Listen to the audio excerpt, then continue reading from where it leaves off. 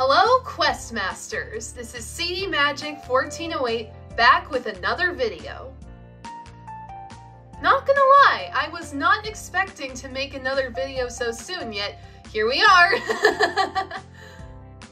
So today I have a special treat for you all, but first, a little context. Last month while I was in college, I was having one of those days where I wanted to scout for hidden Onward treasures. You know, rare renders of the characters, secret facts about the film, inclusion in Pixar merch. I was especially keen on that last one. So I traveled to the wonderful shopping haven that is Amazon, and basically searched quote-unquote Pixar. And during my exploration there, I ran into this advent calendar. It's an advent calendar full of short stories from numerous Disney and Pixar properties. And though it's not shown here on this front cover, I discovered with a little extra digging that Onward is included in this set. So anyway, the curious cat in me just couldn't resist, so I got this calendar for the reasonable price of, almost $30. And let me tell you, when it came in the mail, it was a lot bigger than I thought it was going to be. I mean, look at it. It can't even fit in the frame of my camera. But in the end, it makes sense. I mean, how else would you fit 24 short stories inside? Now, I didn't just open this calendar and search every slot and sleeve until I found the Onward story. I mean, please, that's cheating. However, because this calendar is so huge, and my mom and I are going out to other side of the country, California, to see my sister for Christmas this year, I was free to check out dates 21 to 24, and wouldn't you know it, it was in the day 22 slot. So what I've got here is an advent calendar edition of Onward's Mighty Mom. Now I know what all you Questmasters are thinking. We've seen this story already. And yes, you are absolutely right. This is the very story that was included in the 2022 Disney and Pixar Storybook collection that came out all the way back in April. But as they say, you can't judge a book by its cover. Then again, let me just say that in this case, that this cover is amazing. And it's different from the Storybook collection version, but this book also happens to have that art on the inside cover. Now, I was going to simply share pics of this front cover with you all on Tumblr at first, but after flipping through this story and remembering the glorious day that was April 24th in the Onward fandom, I had an epiphany. I thought, hey, what the heck? Why don't I just read it to you all instead? I really love reading stuff aloud. In fact, I have the tendency to do it. But more importantly, I have a hunch that what's in here will delight you all. And what better way to show you than to read it in storytime fashion? So that's what I'm gonna do right now.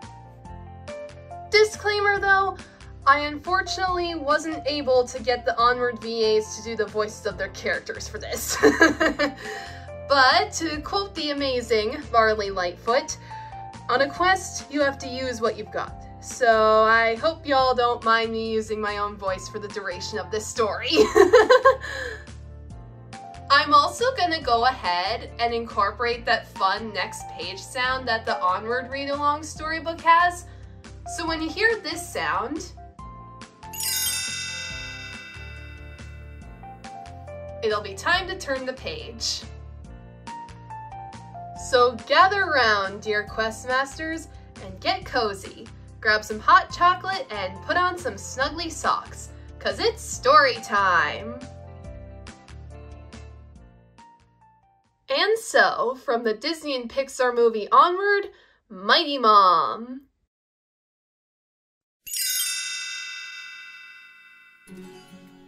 Early one morning, Ian, Barley, and Laurel Lightfoot arrived at Manticore's Tavern. The Manticore was having her tavern return to its former glory. "Thank goodness you're here," exclaimed the Manticore. "The reopening is coming up fast, and I need all the help I can get."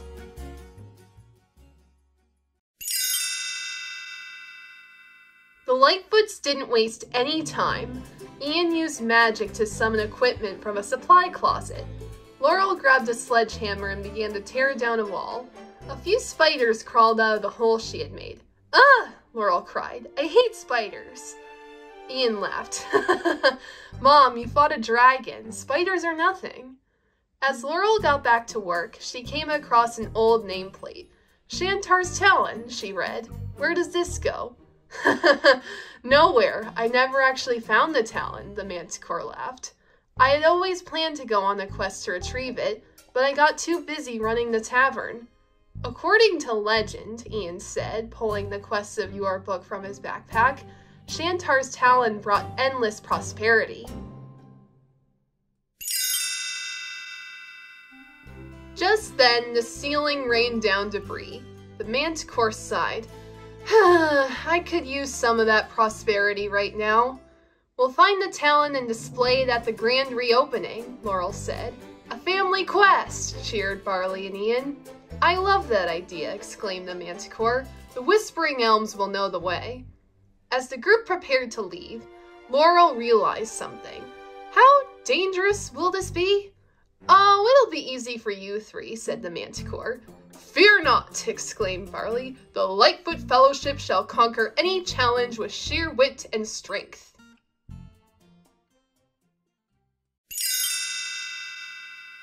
The Lightfoots arrived at a grocery store called Journey Mart. A whispering elm was handing out flyers by the front door. "Hello," said Laurel. "Can you tell us how to find Shantar's Talon?" "You must reach the center of the labyrinth and face the mighty Minotaur," said the elm excitedly. The Lightfoots looked at one another nervously. "My friend Willow will help," said the elm, pointing to another tree in the distance.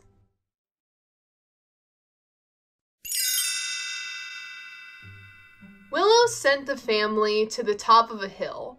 They were confused by what they saw on the other side. "Shantar's Talon is in the mall?" said Ian. "Oh, of course," exclaimed Barley. "The Labyrinth Mall was once an actual labyrinth." Inside the mall, the Lightfoots studied a giant map. The mall had multiple entrances and exits and escalators that went every direction. An hour later, they were no closer to reaching the center. Laurel flagged down a security guard. Barley stared. "Aren't you the guardian of the labyrinth?" "I'm not in that business anymore, kid," the Minotaur said dully. "Make a right, then a left, and another right."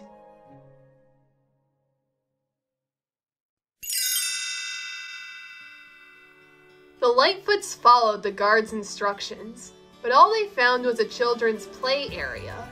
"There's a Minotaur in the center," cried Laurel as she pointed to the giant ball pit. "That can't be a coincidence." The family jumped into the pit and maneuvered through the chaos.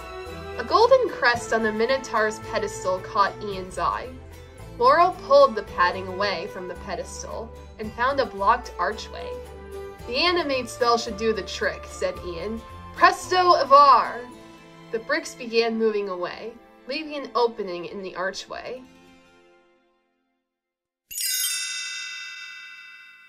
After the Lightfoots entered, the bricks slammed back into place. They were plunged into total darkness. "Flame Infernar!" Ian shouted. A bright flame ignited at the top of the staff, illuminating an ancient stone staircase. Barley created a torch and led the way. "Looks like the only way out is forward." The group made their way to a massive chamber. "Something doesn't feel right to me," Laurel said, coming to a halt. She found a discarded suit of armor on the ground and put it on. "Maybe this will come in handy." "I'll see if the danger detection spell can help us," said Ian. The top of the staff glowed a deep, ominous red.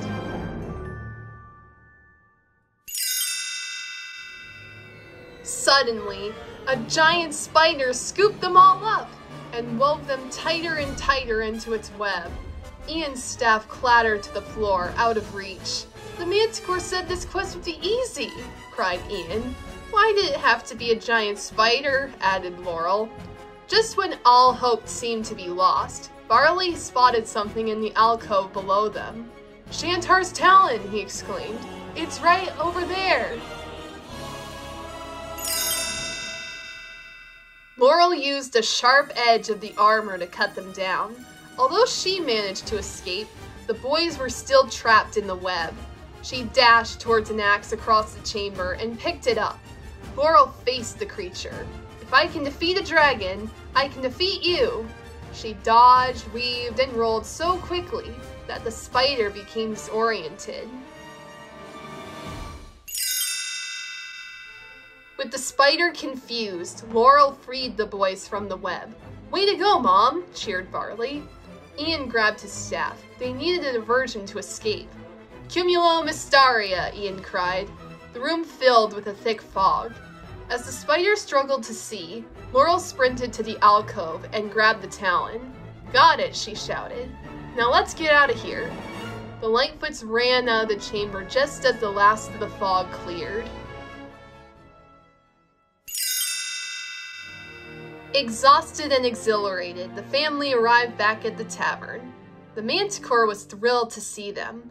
You did it, she exclaimed. Like I said, piece of cake, right?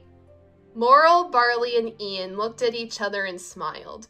The Manticore placed the talon on the wall along with her other relics.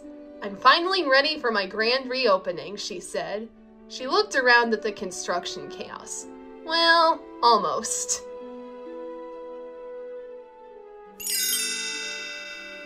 I've gotta hand it to you, Mom, Barley said. That was pretty cool.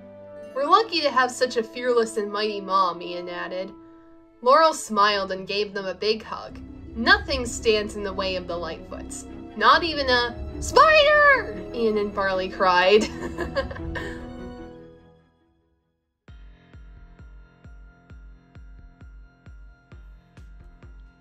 So there you have it, everybody. Mighty Mom, the Advent Calendar Edition, read aloud. Hope y'all enjoyed that. But yeah, that just about wraps it up, guys.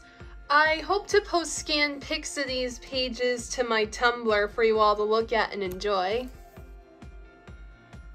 But seeing as California, family, and vacation are calling my name, that probably won't come out for another week or two. We'll see. In the meantime, though, I am more than happy to drum up excitement for what's to come. So Questmasters, y'all remember that huge Detail Scout post I put together pointing out all those fun observations I made from the first time we read the story?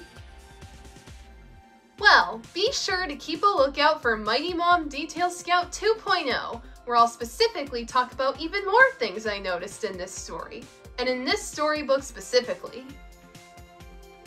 That and more will be coming soon to my blog as this year comes to a close and the next one opens its doors. So thank you all for watching. Hope you enjoyed this video. And until next time, this is CD Magic 1408 wishing you all a fun, safe, happy holiday and a very happy new year.